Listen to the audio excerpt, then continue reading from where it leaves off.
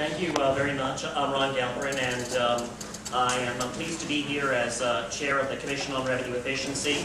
Wanted to really thank you very much for organizing this, and thank you for everybody who is here, because there are a lot of choices that you have of what you can do on a Saturday morning, especially a sunny Saturday morning. And the fact that you're here is a tremendous testament to how much you really care about the city and helping to make a difference. You've no doubt heard some sobering news, and you'll continue to do so over the course of this morning, and some painful choices and things that are not necessarily good news. In fact, some of it is downright bad. But I think there's also some good news here, which is that the problems that we have in the city of LA from a financial point of view are fixable. In fact, they're eminently fixable, but they are going to require some leadership. They're going to require making choices, some accountability, some creativity, and some organization. What I'd like to talk about is a little bit about the Commission on Revenue Efficiency, how we came to be, a little bit about my own odyssey that brought me to the point of chairing this commission, a little bit about the blueprint for reform of city collections, which we issued several months ago, and the phase of work that we're in right now as a commission. So, first of all, a little bit about this commission and about my own odyssey. A couple of years ago, I remember seeing an email that went out from a council member from the district that I lived in, continue to live in. And it was a well-written email that was explaining to all the constituents why our streets were not going to get repaved. And it detailed how we have 6,500 miles of streets in the city of LA, and that year we were budgeted for about 175 miles of repaving, plus a little extra for transit corridors. You divide that up, that 175 by 15 council districts, and you're left with pretty much no repaving over the course of the year, and a wait of 30 to 40 years to get your street repaved. I looked at this and I thought, this is insane. It's a very well-written letter and it explains the problem, but what about the solutions? And why are we in this mess? And that led me to start getting obsessed with the city budget, and I had an opportunity to pursue this obsession through my involvement on a neighborhood council and with the neighborhood council budget advocates. And I really want to give kudos, first of all, to this year's neighborhood council budget advocates, and I see their chair walking in the door at this very moment, and for just an outstanding job and for taking the role of the budget advocates to another level. And also to really give kudos to the mayor's office, and most notably to Deputy Mayor Larry Frank, who was a tremendous partner in making that whole neighborhood council budget process as meaningful as it has become. And each year it's become more meaningful. There's more meat on those bones, and you had a tremendous part in that. So thank you very much. Now, in speaking with a number of different council members, the lead on creating this commission was by Council President Eric Garcetti, who really saw the need to create a special commission, not a permanent one, but one that is ad hoc, to really delve into the issue of collections and to delve into the issue of revenues and opportunities for efficiency. And that is what we have sought to do. There are 7 members of the commission. We were created about a year ago.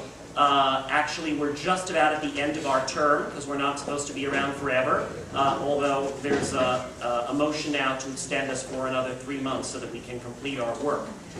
2 members are appointed by the mayor, 2 by the council president, and then 1 by the controller, and 2 others by council members.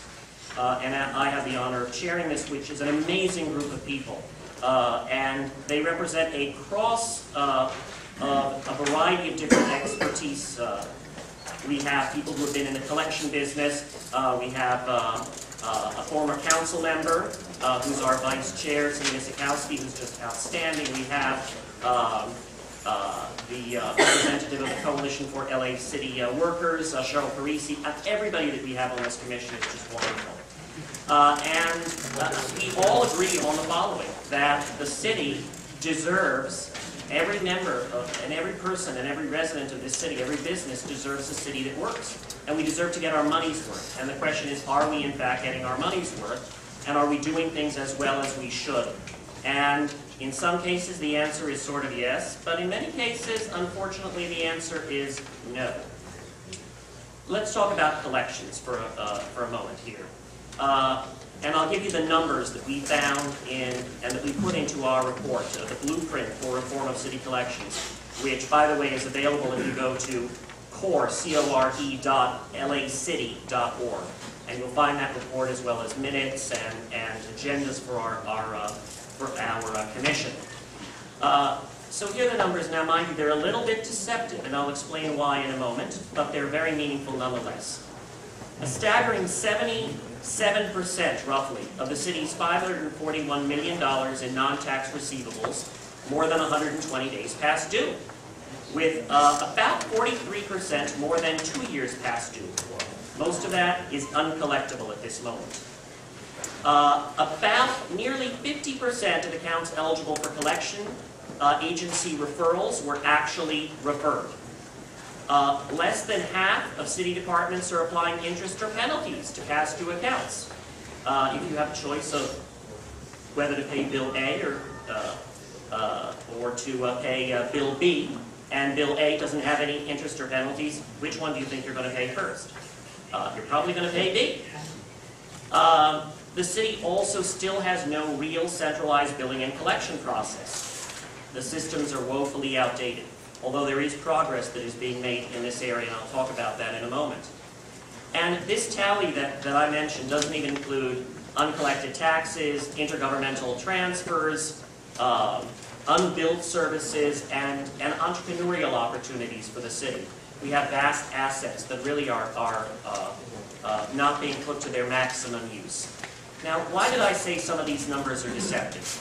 Well, two of the biggest pools of this $541 million are from fire department, which is mostly ambulance billings, and from the Department of Transportation, which is mostly parking tickets. Well, let's take the EMS, or the ambulance billings, as an example. And there are about $175 million or so of those billings every year. But let's face it, you send out a bill for $1,000 or more, you're going to get some from insurance companies or from Medicare or from Medi-Cal, but there are an awful lot of people who simply cannot pay.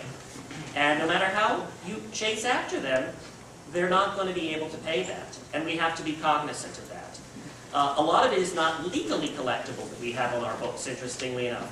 Because if Medicare or if Medi-Cal pays a certain amount, we are not legally, in most cases, able to go after the individual for that difference. But it's still sitting on our books, kind of polluting the numbers, dare I say. And in the case of DOT, the fact is that we collect on in excess of 80% of the tickets that we issue. However, the percentage that we don't collect on, with interest and with penalties, it keeps on growing and growing and growing, and it stays on our books. But really, much of it is not going to be collectible. So we've got to clean up our books. And we've got to really look at where the opportunities to collect better. Because there are, in the final analysis, at least as I see it, hundreds of millions of dollars, potentially, that are being left on the table every year. And that is money that can be used to keep people employed, to keep our streets safe, to keep them paved, to keep our trees trimmed. There's a limitless number of things that we, quite frankly, need in the city. So, our number one recommendation, we issued 65 of them, and you can read them all. It's a 109-page report.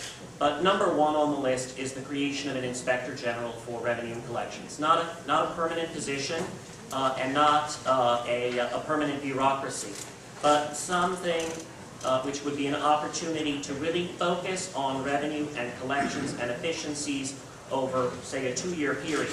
The fact of the matter is there are so many different folks that have a responsibility when it comes to this, that with whom does the buck stop is the question that we kept asking ourselves. There's a role, of course, for the mayor's office, and for the CAO, and for the controller, and for the Office of Finance, which was created 10 years ago in the charter to do centralized billing and collections. There are a lot of, the city attorney is involved. There are a lot of folks that are involved, but with whom does the buck actually stop? And so we see that as absolutely being necessary to do coordination. Part of it is also holding the departments accountable for following procedures.